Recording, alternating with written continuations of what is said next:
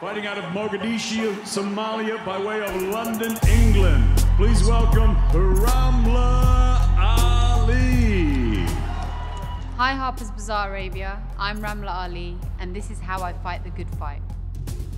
Biggest challenge I overcame growing up in my sport was being a female. In the gym, women didn't really have changing rooms, and coaches, you know, paid the boys or the men all the attention.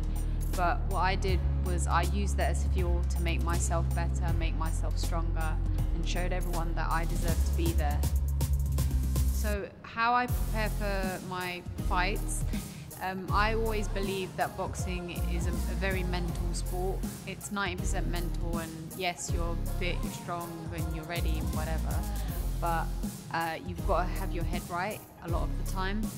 And so I regularly talk to someone about my mental state before a competition. But more than that, I love to meditate, I love to read books, and I try to stay off social media as much as possible.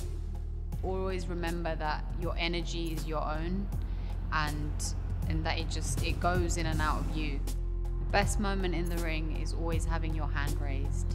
It's like a euphoric moment, and most of the time it's very indescribable. It's an indescribable feeling.